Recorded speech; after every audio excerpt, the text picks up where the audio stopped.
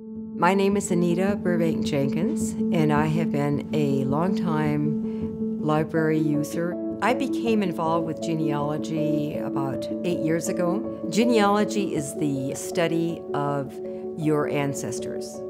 My home is filled with photographs and portraits of my family, and I feel that it's so important to bring these ancestors alive. One thing that I did with the Arapahoe library system was to talk to a librarian that had a lot of knowledge about genealogy.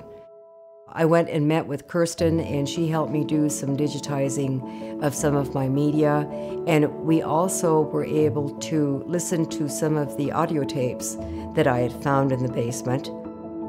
I was able to get the movies digitized, and I saw my mother and my grandmother kidding around and horseplaying in the 1940s. And it was like I was there with them when they were doing this. It was just very heartwarming.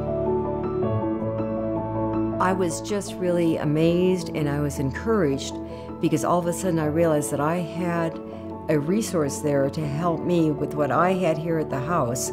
It's important to me because I want to preserve the different material that was given to me by my parents, and I realized how important it was to not just get the records but also write about them. So I'm now writing a book so that I can pass this down to my children and grandchildren and others down the line who will want to continue the research.